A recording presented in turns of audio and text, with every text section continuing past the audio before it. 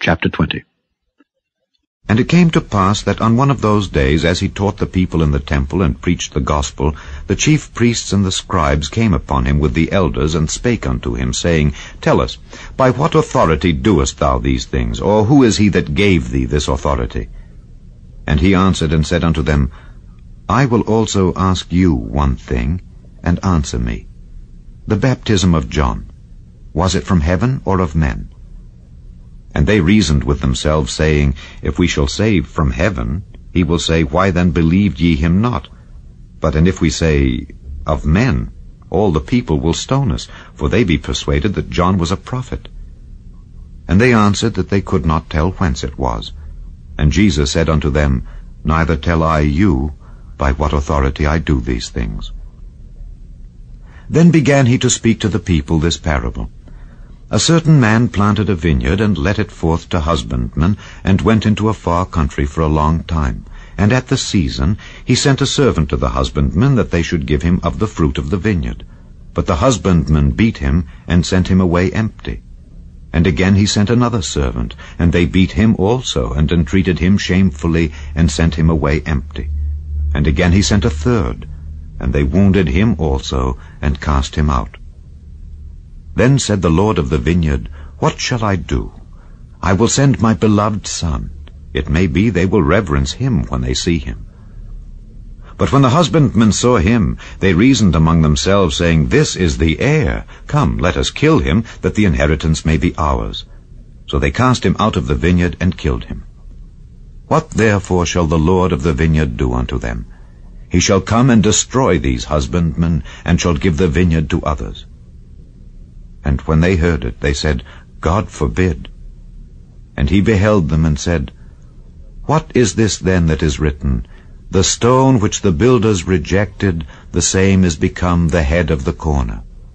Whosoever shall fall upon that stone shall be broken, but on whomsoever it shall fall, it will grind him to powder.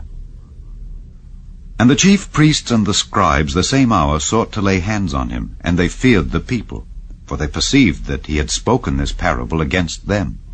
And they watched him, and sent forth spies, which should feign themselves just men, that they might take hold of his words, that so they might deliver him unto the power and authority of the governor.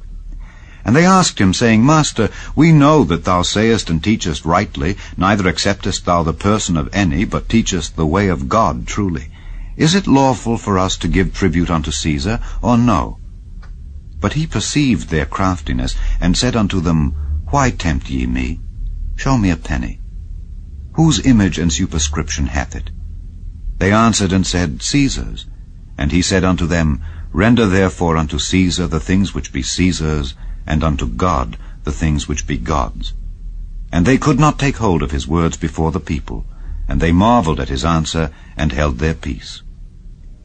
Then came to him certain of the Sadducees, which deny that there is any resurrection. And they asked him, saying, Master, Moses wrote unto us, If any man's brother die, having a wife, and he die without children, that his brother should take his wife, and raise up seed unto his brother. There were therefore 7 brethren, and the first took a wife, and died without children. And the second took her to wife, and he died childless. And the third took her, and in like manner the 7 also, and they left no children, and died. Last of all, the woman died also. Therefore, in the resurrection, whose wife of them is she? For 7 had her to wife. And Jesus answering said unto them, The children of this world marry, and are given in marriage. But they which shall be accounted worthy to obtain that world, and the resurrection from the dead, neither marry, nor are given in marriage. Neither can they die any more, for they are equal unto the angels, and are the children of God, being the children of the resurrection. Now that the dead are raised, even Moses showed at the bush, when he calleth the Lord, the God of Abraham, and the God of Isaac, and the God of Jacob. For he is not a God of the dead, but of the living, for all live unto him. Then certain of the scribes answering said, Master, thou hast well said. And after that they durst not ask him any question at all. And he said unto them, How say they that Christ is David's son? And David himself saith in the book of Psalms, The Lord said unto my Lord, Sit thou on my right hand, till I make thine enemies thy footstool. David therefore calleth him Lord. how was he then his son?